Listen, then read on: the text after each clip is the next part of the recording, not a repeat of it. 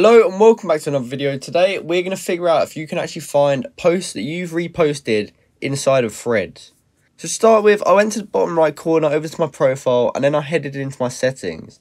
Now originally I thought it'd be under somewhere in here, just like an Instagram. You can see posts you've liked inside of your settings. But upon further inspection, I looked under every single category and there actually isn't an option yet to see reposts, unfortunately.